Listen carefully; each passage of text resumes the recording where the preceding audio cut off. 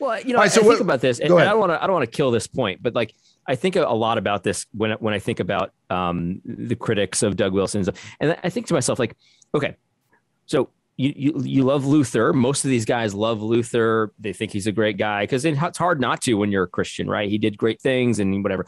But like, you think about what Luther believed, right? Like you can love Luther and appreciate what Luther did and have strong disagreements with Luther's theology, which in some ways is weirder than Doug Wilson's, even in the worst case scenario of Doug Wilson. So it's like, so why can't we apply the same thing with someone who's alive, right? Because Luther's dead now, so like I guess he's safer, Right. but That's what it is. But why not apply the same standards to Doug, where it's like you don't like this about his theology? Yeah, he said something weird about baptism here. I don't like it. Well, Luther believed weird things about baptism too, but you celebrate him. It's like so. It's like. I just, one of the things, and I readily admit this all the time, so this is no revelation, but one of the things that I think influenced me good about looking into federal vision, I'm not a federal visionist myself, but one of the things I think is good about it is how it really tries to give as big a tent of Christianity as possible without being faithless, with still being faithful though. So it's like, I can disagree with you on some major things, but I still think you're a brother, right? You're baptized in the name of the Father, Son, and the Holy Spirit. So I'm going to treat you like a brother, unless you've been excommunicated, unless you're denying the faith, I'm going to treat you like a brother. And I think that's actually a very positive thing within federal vision, which just should be within Christianity, frankly, in my opinion. But, I'll just say that. And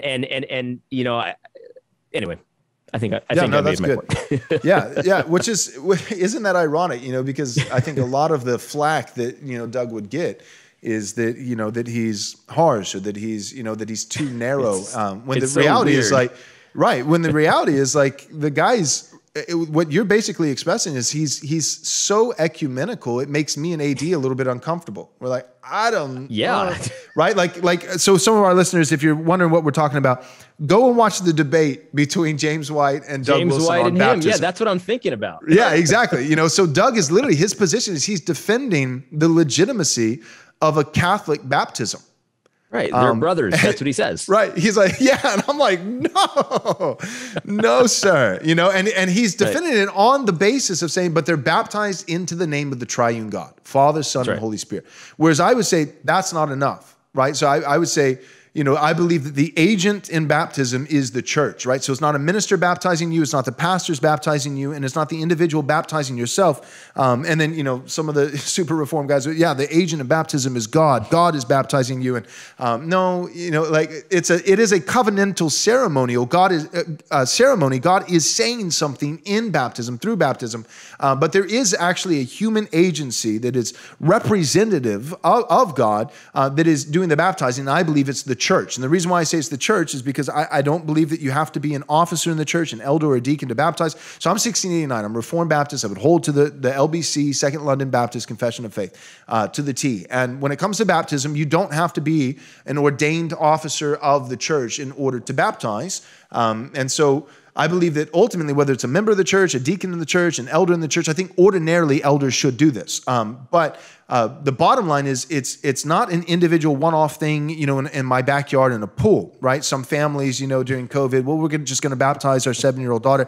I would strongly counsel against that. I would say, no, wait. Right. You need to gather with the church, and you really don't need to wait. You probably should leave your church because they're not gathering and go to another church that is, but gather with the church and it's a communal, covenantal, and public act. It's when faith goes public. And so anyways, I would say the agent that's baptizing is the church, which means it's not just the words. I baptize you in the name of the Father, the Son, and the Holy Spirit. We're buried with him in baptism and raised to walk into. It's not just the words, right? It's not just the hocus pocus, words. No, it's the agent that's baptizing is the church. And if the church is not a gospel preaching church, then I'm going to call into question the legitimacy of the baptism, not because the words in that moment of the baptism were wrong, not because they baptized you into the name of some other God, but the church is the baptizing agent, and this church wouldn't know the gospel if it slapped him upside the left side of the head. And that's how I feel about the Roman Catholic Church. And so I would agree with James White. How I feel right now is often how I feel sometimes when I'll teach Sunday school at my church. I go to a Baptist church, but I'm Presbyterian. Okay.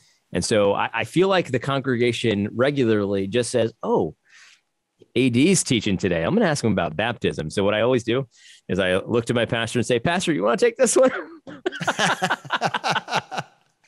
That's how I feel right now, but that's okay. We're good. So the only thing I feel like you could disagree with is the language that I'm using, the agent in baptism. Yeah. So how would you verbalize that? Go ahead. Well, I'd love to hear it. Well, I would. I think that I would say that the triune God is the one active in baptism. But this is so technical. Let's talk about Doug and move on from this. All right. Okay, cool. Well, okay. I think God is saying something in baptism. I think the church is his representative, but the church has to faithfully hold the gospel. Let me ask this. Would you have agreed with James White, though, in that particular debate? No. So you'd be down. So baptized in the Catholic Church, you're good to go. I think you're good to go. Yeah. I don't think that it's good to, it's not good to be Catholic. I don't think you need to be. So if you're going to, reject Roman Catholicism and join, I don't know, say a Presbyterian church, I don't think you need to be rebaptized. Gotcha. But you would encourage somebody to make that transition. Oh, well, 100%. Yes. Okay. All right. Yes. But the baptism is legit. Catholics, they put out great baptisms, just gospelist doctrine, right? Legitimate baptism. Let's just leave it at legitimate. Okay. All right, okay, sufficient baptism, not great baptisms. Presbyterians are making baptism great again. Catholics are just sufficient. They're just sufficient with them. Yes. All right. No, that's good, man. Okay. I hope you enjoyed this video. If so, would you consider supporting this ministry by giving a donation of any amount? You can do so by going to our website, rightresponseministries.com. Let's be frank. Sadly, many evangelical pastors and leaders are serving as nothing more than water carriers for the political left.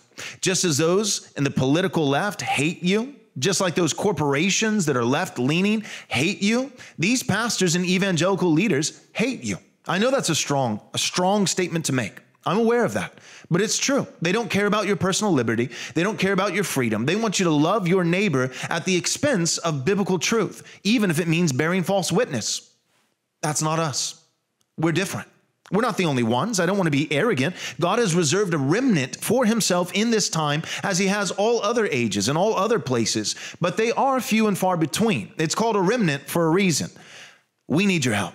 We want to stand up to tyranny. We want to stand up to this new left totalitarian regime. We want to defend Christians and people, the salt of the earth, who love America and who love God's word. But we can't do it without your help. If you're not prepared or able to give a financial gift, one way that you can support this ministry is by simply subscribing to our YouTube channel and clicking the bell so that you'll be notified as we come out with new content. You can also help us by sharing our content on all your social media platforms so that more people can hear the truth of God's word with courage and fidelity. Thanks for tuning in. God bless.